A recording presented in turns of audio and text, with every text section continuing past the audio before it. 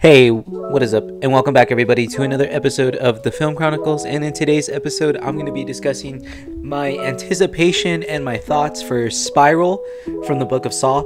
It's an upcoming horror film that's going to be connected to the Saw franchise, but not directly connected to the last film, which I think was Saw the Final Chapter or something like that. I don't know. There was like 7 or 8. I think this one's the 8th one, so there were 7 exactly. And I can't express enough how excited I am for this film, guys. It looks really, really good. It's an interesting concept that has a pretty cool origin that I'll get into when we start the video. So let me just get the introduction out of the way. For those of you that are new to the channel and are just now flowing in, be sure to hit that like button. Leave a comment on what you think about this film and maybe what your favorite Saw film is and what you hope to see in this film. And be sure to click that subscribe button. It's down on your bottom right, and then turn on that notification bell so that way you guys get all the new updates for every new video that I put out. I'm going to be trying to do it more frequently, so stay tuned and let's get right into this thoughts and discussion. So this concept was actually pitched by Chris Rock, and he also serves as an executive producer for this film. So the concept was just to kind of reinvigorate the franchise and breathe a breath of fresh air into it, so to speak.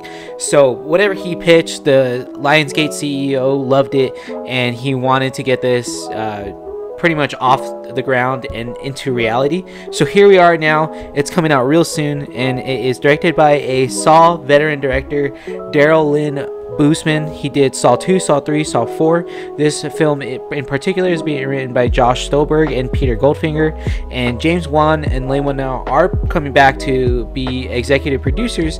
They've been serving as executive producers since the inception of this. Obviously James Wan directed and written the first one, which started the whole thing, so it has a lot of love and a lot of fandom. So it's cool to see this come back, and I'm excited to see this one in particular because it looks so different and standalone, but also you can see the obvious connections and what is going on. So I'm excited to see how it plays out and how exactly the lore of the first Saw franchise, so to speak, the one that's, you know, prior to this, and what that means for this film and the plot of this film.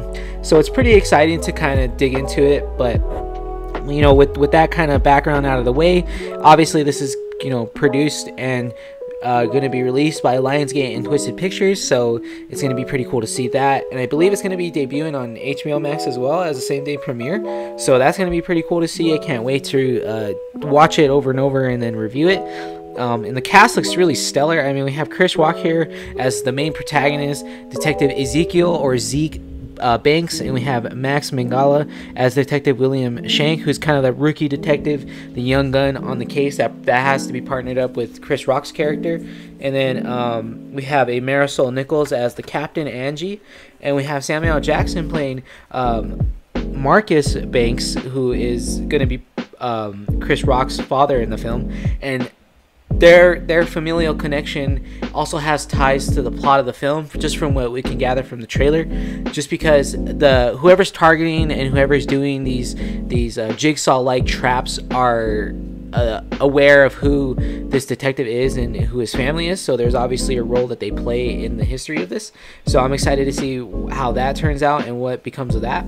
So we got that going for us. And yeah, there's kind of just not a whole lot of detail on this, to be honest. It's all kind of hush hush and kind of kept in the dark. I didn't even realize, I think most people didn't realize that they were even going to go back to the Saw franchise, but you know, here we are now today. So it's one of my most anticipated projects. I mean, that's for sure.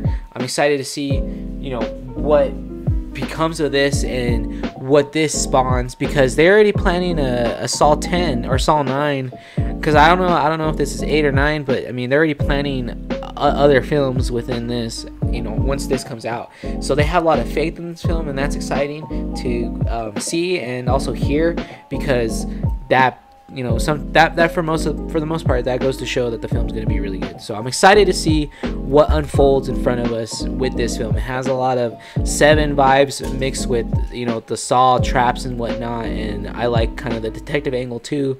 Reminds me of like Prisoners and True Detective and stuff like that. So I'm really excited. It's got my attention 10/10 just from the trailers alone. Like, I'm excited to see what this brings to the table. So those are my thoughts, and that's my little discussion. If you guys have anything else to add, go ahead and leave some points in the comments, and yeah, let's discuss more. Thank you guys so much for sticking by for this quick little video. I hope you guys have a good one. Be sure to check out all my other videos that I've dropped today. Make sure to keep that notification bell on, because you would have got those notifications for these videos, because they're going to be coming pretty frequently now that I'm adjusting. So once again, thank you guys so much for joining in, and as always, have a great day.